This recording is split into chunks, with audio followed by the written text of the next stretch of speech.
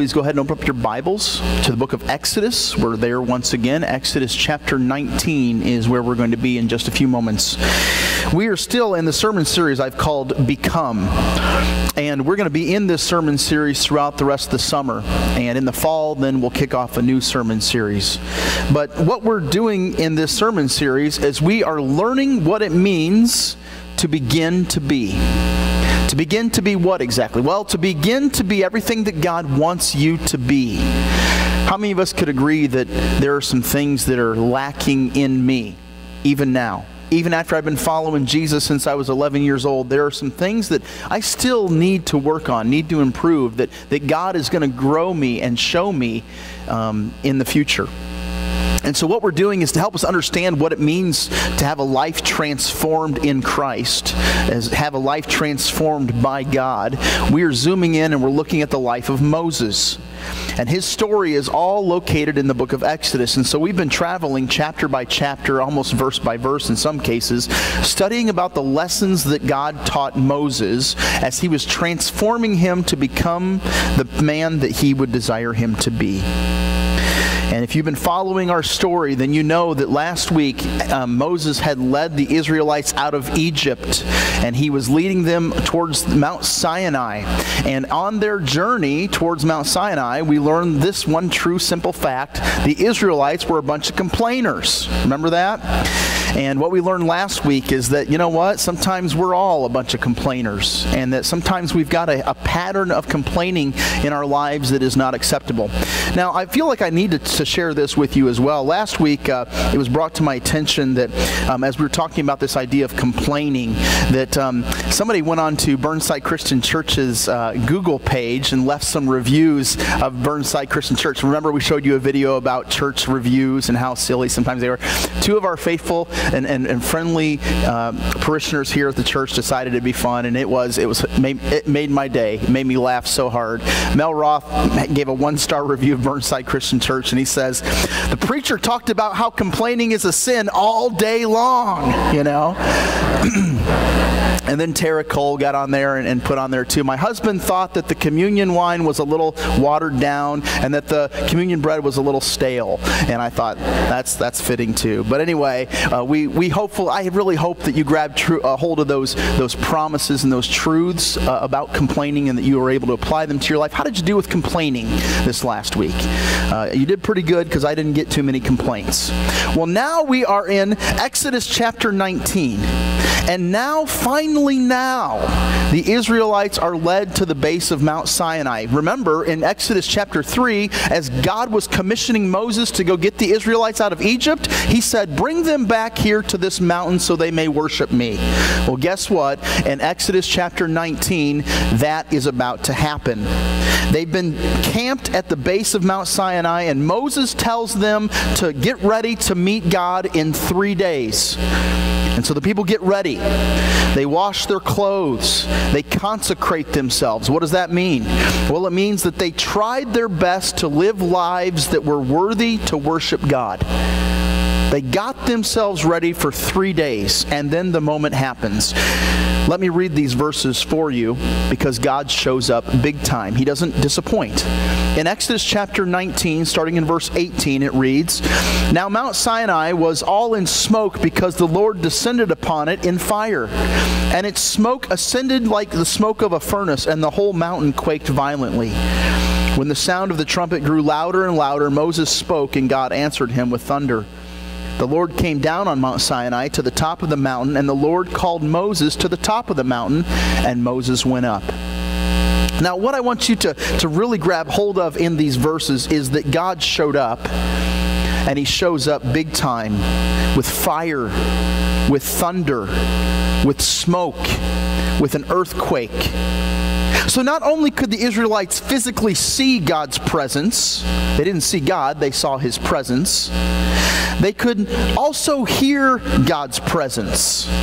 They could smell God's presence as he was reigning on top of the mountain in fire. They could smell the smoke. And they could feel God's presence as he caused the earth to quake. God did not disappoint. In fact, archaeologists believe that this mountain is probably, there's good archaeological evidence to indicate that this mountain is the Mount Sinai that's talked about in the book of Exodus. Remember, we told you a few weeks back how archaeologists have discovered this mountain that's actually taking place over in Saudi Arabia instead of the Sinai Peninsula, and it's called the Mountain of God. It's really a tremendous mountain. Well, this is a picture of that mountain that archaeologists believe is Mount Sinai. And you can see here at the top of the mountain how it is scorched, how it's burnt. And as you get closer to it, you realize that this is not just merely a shadow, that these are actually scorched and melted rock on top of this mountain. And that's what happens when God shows up to meet his people. That's what should happen when God shows up to meet his people. And you're thinking to myself, well, how come that hasn't happened for me lately, Mark? How come God hasn't shown up with smoke and with fire and with earthquake? And how come I've not walked away totally impressed when I come to worship him? My question to you is, have you spent 3 days preparing to worship? Have you gotten yourself ready to be here this morning? And the answer for probably all of us in here is like, ooh, boy, that stepped on my toes a little bit. Nope.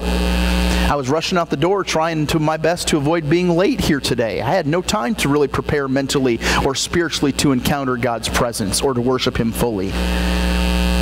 Well, this is what we should expect to happen when God meets up with his people as his people gather to worship him.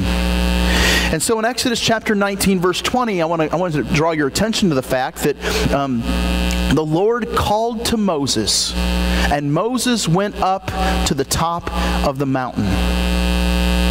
In fact, all throughout Exodus chapter 19 through 31, if you did any reading this past week, then you realize that God had meetings with Moses time and time again. And boy, a lot of things were discussed and a lot of things were happened. But my question that I want to open up this morning's sermon with for you today is this. Have you ever had a mountaintop experience with God?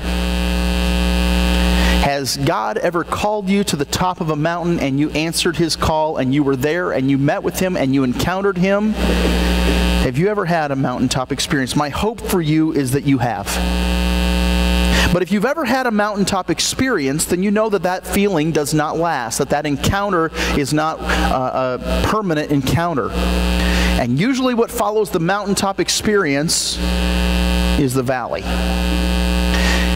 As a matter of fact, the title of this morning's sermon is When the Mountain Becomes the Valley. And today what I want to do as we talk about the mountaintop, I want to give you 3 truths about the mountaintop. Okay? Here's truth number 1. The mountaintop is where God speaks.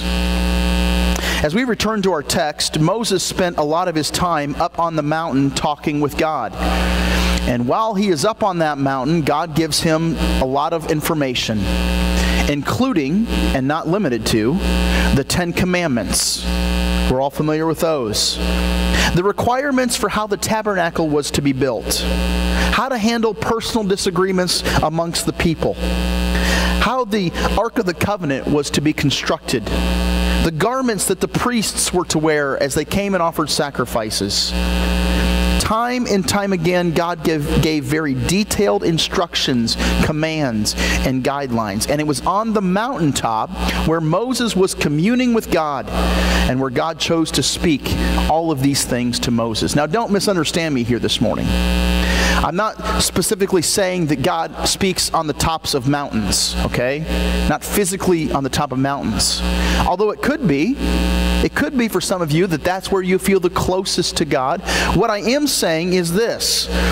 The Christian journey is filled with mountains and valleys, figuratively speaking.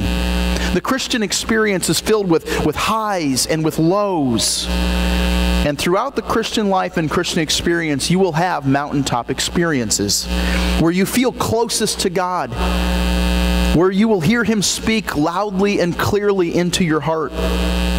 Moments where you will see God moving and directing your paths. It's those moments that I'm referring to as mountaintop experiences.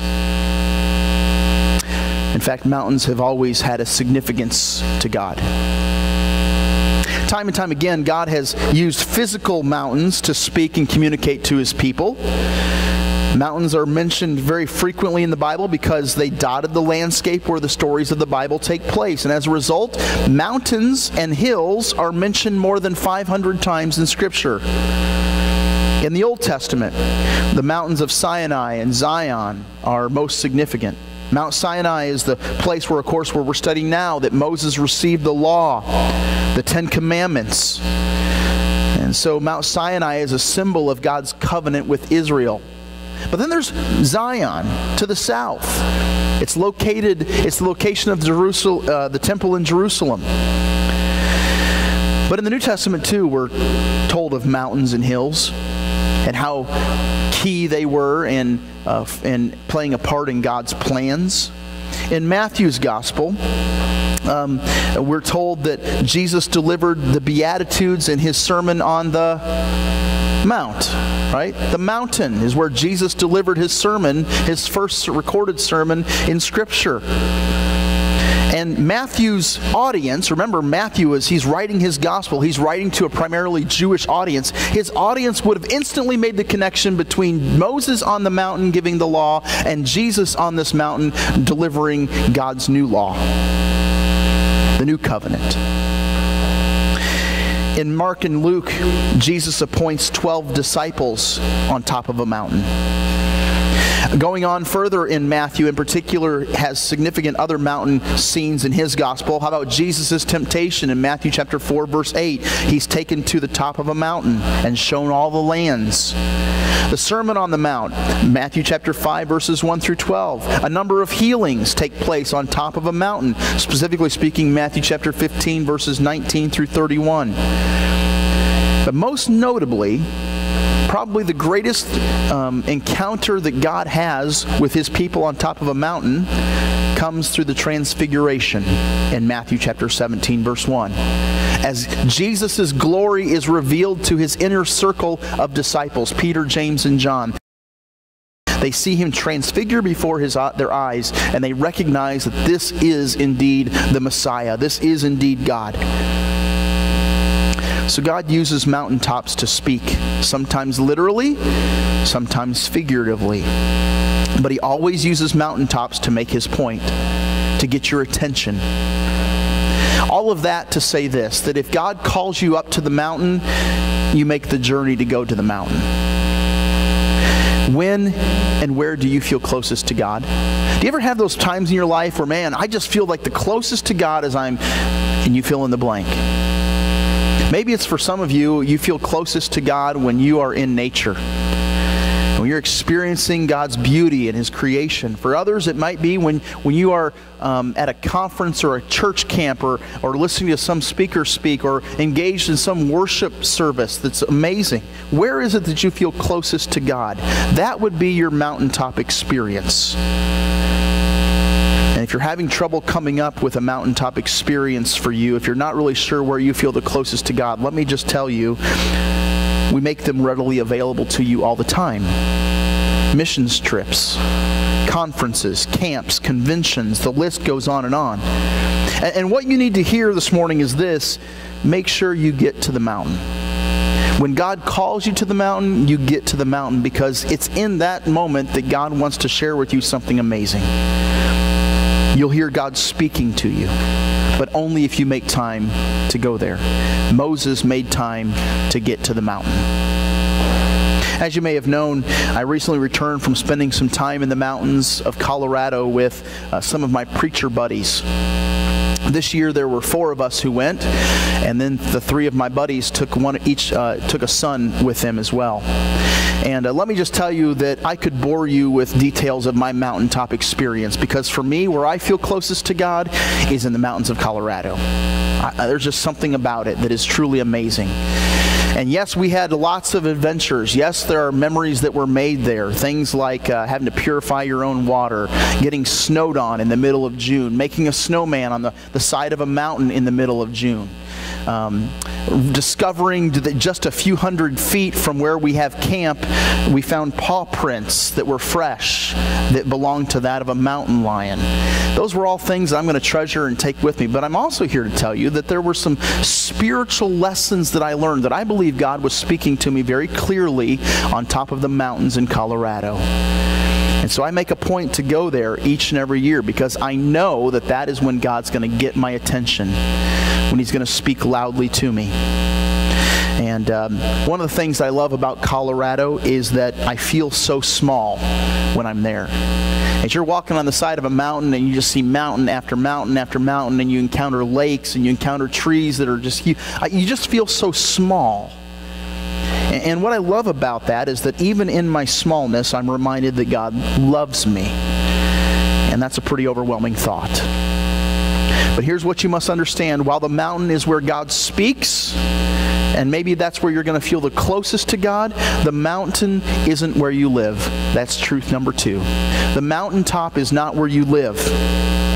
What I find very interesting with Moses is the fact that he did not live permanently on top of the mountain. I mean, I'm sure that's where he would have liked to have been, kind of removed away from some of the people. But the longest we ever hear of him staying up there at any given stretch is 40 days. It's true, just like the old saying says, what goes up must come down. And so when you encounter God on the mountaintop experience, that's not where you're supposed to live your life. You eventually have to come down off the mountain. The mountain is reserved for special encounters.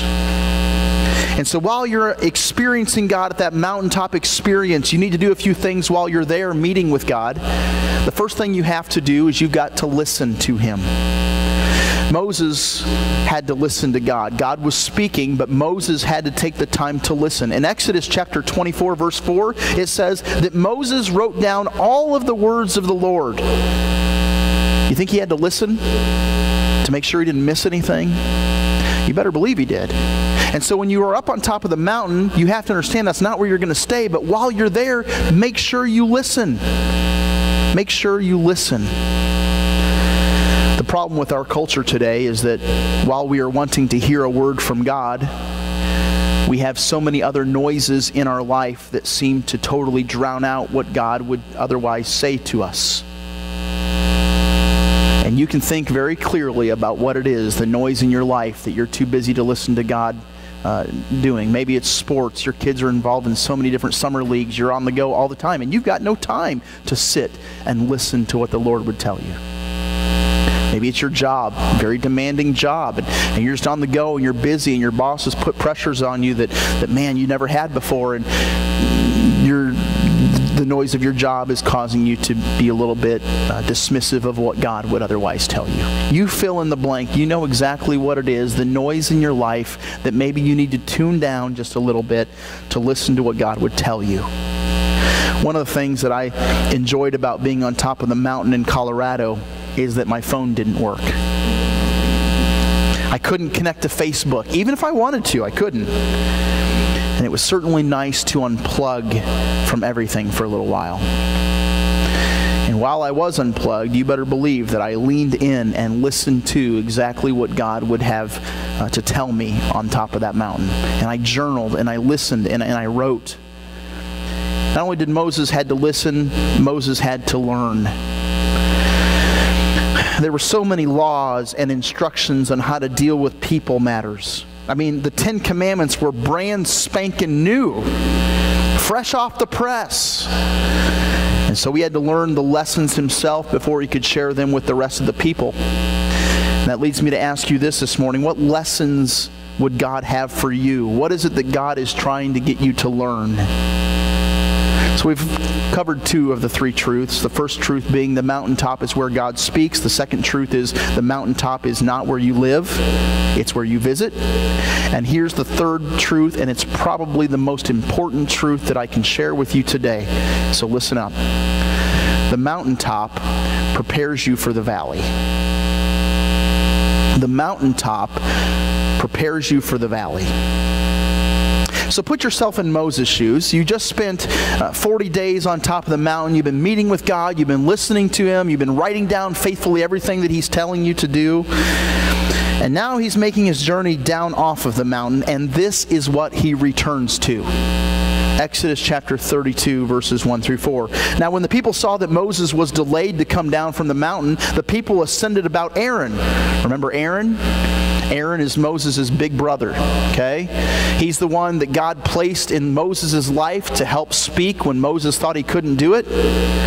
So Moses is gone. The people look to Aaron. And the people tell Aaron, "Come, make us a god who will go before us. As for this Moses, the man who brought us up from the land of Egypt, we do not know what has become of him. He could be dead."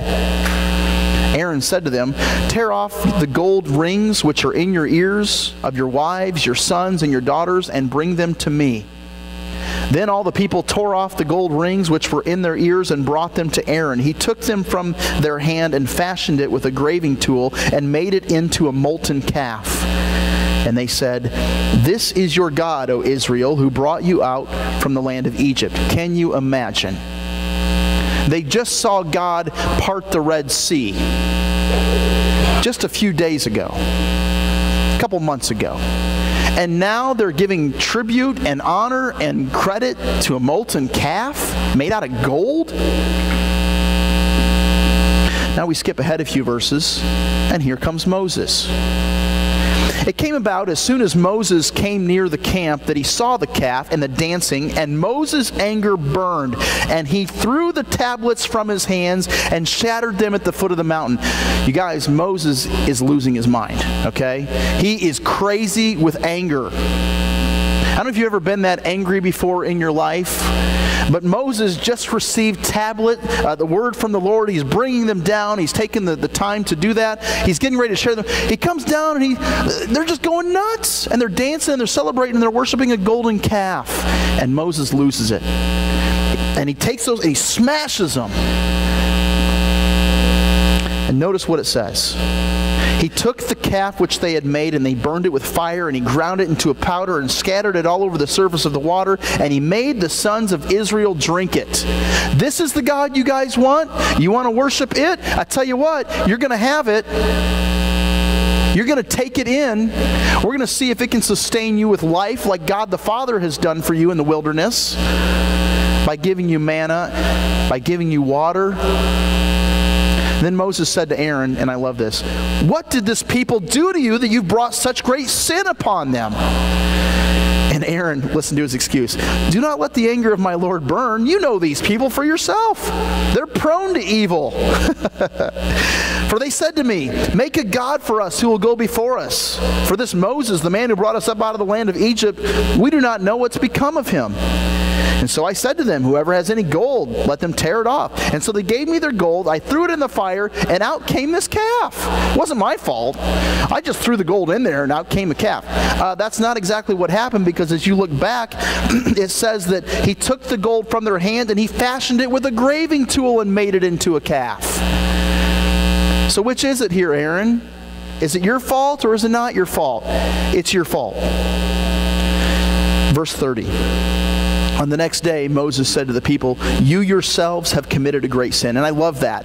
It says on the next day, Moses said, he had to have some time to cool off before he talked to these people. He had it up to here with them, okay? On the next day, Moses said to the people, "You yourselves have committed a great sin. And now I'm going up to the Lord, and perhaps I can make atonement for your sin." Then Moses returned to the Lord and said, "Alas, this people has committed a great sin against you, and they have made a god of gold for themselves." And listen, there's great punishment that comes as a result of that sin. You can read about that your own. But can you imagine how you would be feeling if you were Moses? You went from cloud 9, yes, Lord, you are real. I'm receiving everything that you would teach us, that you would want us to learn. You come down off the mountain excited to share what you've learned with the people, and you come to a chaotic, sinful party. Listen, the mountaintop is there to prepare you for ministry in the real world. In fact, if you're taking notes, jot this down. The valley is what makes the mountaintop necessary. The valley is what makes the mountaintop necessary. All the stuff that you're going to face in the valley, that's going to be made easier by the fact that you've encountered God on top of the mountain. As you read throughout the Gospels, oftentimes, isn't it true, maybe you've experienced it in your own life, the mountaintop is oftentimes followed by a valley. Let me give you just a few examples. In Matthew's Gospel, chapter 3, as Jesus begins his earthly ministry in Matthew chapter 3, he's baptized by John the Baptist. You remember how that scene unfolds? John the Baptist baptizes Jesus.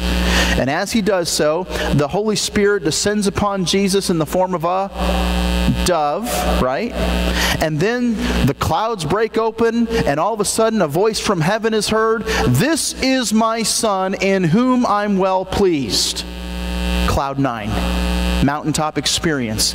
Everybody knows for a fact this is the Messiah. This is God's Son. But then you turn the page to Matthew chapter 4, and what do we see happening? Jesus being led out into the wilderness by the Spirit to be tempted by the devil. Mountaintop followed by a valley. In Matthew chapter 16, Jesus asked his disciples the question, "Who do you say that I am?" And Simon Peter, man, he buzzes in and he gives the correct answer in Matthew chapter 16. He says, "You are the Christ, the Son of the living God." And Jesus responds in Matthew chapter 16, starting in verse 17, "Blessed are you, Simon Bar-Jonah, because flesh and blood did not reveal this to you, but my Father who is in heaven revealed this to you. I also say to you that you are Peter, and upon this rock I will build my church, and the gates of Hades will not overpower it. I will give you the keys of the kingdom of heaven, and whatever you bind on earth shall have been bound in heaven, and whatever you loose on earth shall have been loosed in heaven." Mountaintop experience. He's getting encouragement and acknowledgement in front of his peers. And Jesus says, "You are the man," right? But you literally, just 2 verses later, listen to what happens in Matthew chapter 16, starting in verse 21. "And from that time Jesus began to show his disciples that he must go to Jerusalem and suffer many things from the elders and the chief priests and the scribes, and be killed and be raised up again on the 3rd day. Peter took Jesus aside and began to rebuke him." Do you think Peter got a little too big for his britches? He began to rebuke Jesus, saying, "God forbid it, Lord. This shall never happen to you." But Jesus turned and said to Peter, "Get behind me, Satan. You are a stumbling block to me, for you are not setting your mind on God's interests, but man." Do you see how he had the mountain and then came the valley? And maybe you've got your own example of how you were on top of the mountain, you were close with God, you encountered God, you were so sure that he was real, and then shortly after that came the valley. Let me tell you something. The mountain exists to help you with the valley. We need those moments in our lives where we're very close to God, because we know that in those moments when we're in the valley, if we didn't have those moments when we were so sure that God exists, the valley would be much deeper, the valley would be much darker, it would be much harder. And in those moments where we are on top of the mountain, where we are encountering God, where our faith looks more like fact than faith, those are needed and necessary because the valley is coming. And so as we wrap up our time together, I want to lay before you these 2 questions yet once again. The first question being this: how does this apply to me? Ask yourself that question. How does what we just studied, with Moses going on the mountain, and then Moses coming down off the mountain into the valley, how does this apply to me? And then ask yourself the question, how does this apply to us? The Christian life is filled with highs and lows. You need to understand that. I wish every single day could be a mountaintop experience for you and for me. But that's not the reality in which we live. There's going to be highs and there's going to be lows. And so let me ask you here this morning, where are you right now? Are you on the mountain, or do you find yourself in a valley? And if you're in the valley, how do you get back to the mountain? How do you get back to the place where God is going to speak to you very clearly, where he will lead you very purposefully? And as a church, let me just say this, that there's going to be moments of highs and moments of lows. And we will endure. We need to endure. We must endure through all of it in order to see what God would have us do in the future. I'm going to pray, and then we're going to have our time of decision here this morning. Let's pray.